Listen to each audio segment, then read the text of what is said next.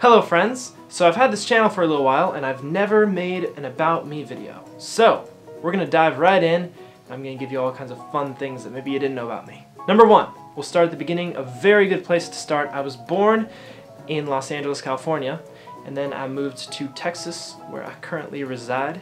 Yeehaw! Number two, I love sports. I watch them all the time and I grew up playing soccer and football, and I still play racquetball several times a week. Number three, this one's gonna be a shocker for a lot of people, but I've never had a sip of coffee, alcohol, or an energy drink, and I haven't had a soda in over 10 years. Number four, I have one brother. His name is Grayson. He's one of the coolest guys you'll ever meet. He's an incredibly nice person. I'm thankful to have one of my best friends be my brother. We actually did a video together. If you look up We Are Never Ever Getting Back Together, the cover that I did, he plays trombone in that cover, which is just awesome. Number five, I have a bit of a sweet tooth. I love cookies, cakes, cupcakes, all kinds of desserts, cinnamon rolls. Oh my! I love donuts, maple glazed, blueberry cake, all of it is awesome. But I do try to be healthy, so I have to be really careful with how much I'll eat. But man, I love sweets. I just think they're heavenly. Number six, I love love, like romantic love. This is getting weird, but I really do love the idea of having a wife, and I constantly think about who that's gonna be and what she's gonna be like and how I'm gonna meet her and what she's doing right now. And if I start to think about those things too much, it starts to freak me out, so I can't think about it, but I can't help it because I love the idea of love. So that's number six. Number seven, I had a dog when I was about 10 years old. Her name was Sarah, and she was a big dog, big, feisty, vicious dog. Well, one day she got a little out of hand, bit the back of my arm, kind of took a piece of my muscle and skin off, and I had to go to the emergency room, get all stitched up, but I still love dogs. Number eight, I have a really hard time transitioning in the sense that if I'm focused on something, it's difficult for me to take my work somewhere else because I'm so incredibly focused on the one thing that I'm doing. And then once I finally start doing the next thing, I'm fine. But it's the idea of stopping what I'm doing to do something else that's kind of difficult for me. Number nine, I am a bit of a workaholic, actually a lot of a workaholic. Usually a good friend has to step in and say, hey, you've been working a lot. We miss you in the real world. You should relax and have fun for a day. And then I'm like, oh, okay, maybe.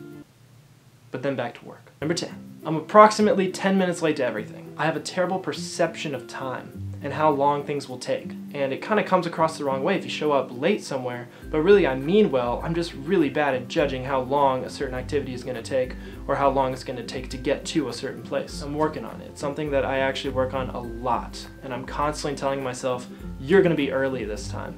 And I've actually gotten a lot better. Number 11, I am an extreme night owl, and I stay up all night every night, usually until about 6 or 7 in the morning.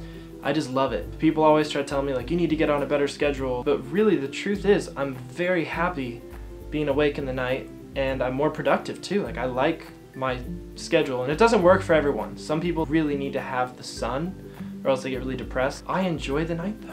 I like it. Number 12, I dislike cigarettes a lot, and I've never smoked them myself, but I've seen the effects of cigarettes on family members, you know, friends. It's not good for your skin, your teeth, your lungs. There's so many things that are bad about cigarettes, and yet so many people smoke them. I don't quite understand it. Things like secondhand smoke aren't fair to people who want to have a healthy lifestyle. So if it were up to me, we would just abolish cigarettes altogether, and we'd have this beautiful clean air all around us all the time. Number 13, I do not sleep well at all the night before big events, and I'm usually restless and anxious, and if I do fall asleep, it's kind of that sleep where you don't know if you're asleep or awake, but you're laying there and you're like, am I asleep or awake? Number 14, I used to have huge gaps between all my teeth, and I looked like SpongeBob. I really, really did. I mean that. I'll show you a picture. Yeah, I know. Number 15. I just realized my hands have been backwards this whole time. Number 15. My full name is Tanner Patrick Howe. Last name Howe, H-O-W-E. Patrick, my middle name, is actually the family name. My grandfather's name was Patrick. My great-grandfather's name was Patrick. He came over from Ireland about 100 years ago. So really the name has been in the family for about as long as we've been in the United States of America. Number 16. When I was 17, I was diagnosed with type 1 diabetes, and it completely changed my life. And it's a long story, and to be honest, it's probably a video of its own that I just haven't made yet. The truth is, it's extremely manageable in this day and age, and it's tough. It really is. It's a hard thing to have to to keep track of every single day.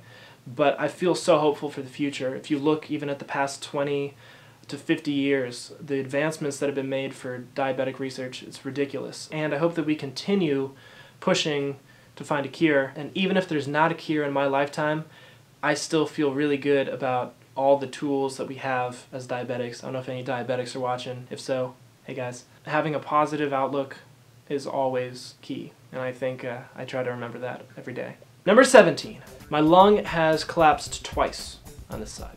It's called spontaneous pneumothorax, a random collapse of the lung. I actually had a hole in my lung, so it started leaking air, and I was like, no, come back, seal that thing up. So it got all sealed up. I actually had surgery done on it the second time. And when I left the hospital, they gave me this handy little device, and it's awesome.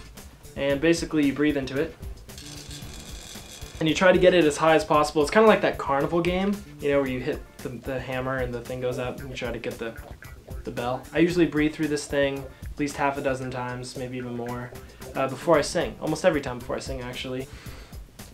Number 18, I burn like crazy in the sun. I can sit outside for 10 minutes on a sunny day and just be fried like a lobster.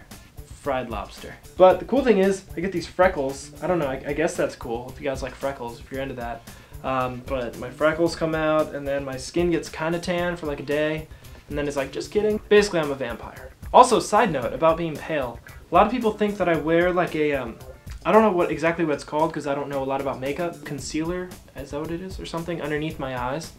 And I really don't. It's because I'm a redhead and I have pale skin, I guess.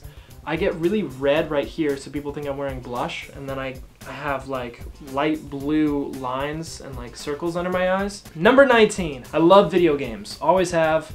I don't play them as much now as I used to because I feel like I don't have a lot of time to play them because I'm doing other things, usually like music projects. But I do love video games, and I love Super Smash Brothers. I'll take anybody on. I'll take you on.